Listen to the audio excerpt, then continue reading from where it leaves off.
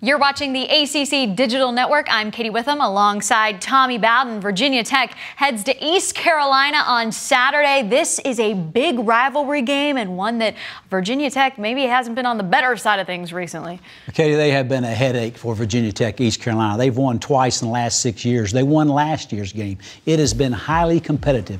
One of the reasons is because it is so close geographically. The players played against each other in high school. So East Carolina, I promise you, will have Frank Beamer and Virginia Tech Hokies full attention when they play. Well, and the other guy that's going to have his full attention, Brenden Motley, in for Michael Brewer, who's dealing with that broken collarbone. What kind of impact does that have for the Hokies? Well, one of the things that Virginia Tech offense is going to have to do is create some passing opportunities for Motley, because he is an excellent runner, and they have no problem with the option game and generating some type of running offense, but it's the passing attack that they'll need as they get further into competition and some of the ACC play in tougher competition. They will need the passing skills and running skills of Motley. Well, you heard him. He can run. He just needs to work on that passing. No doubt this one going to be a good game as Virginia Tech heads over to East Carolina. We'll be watching.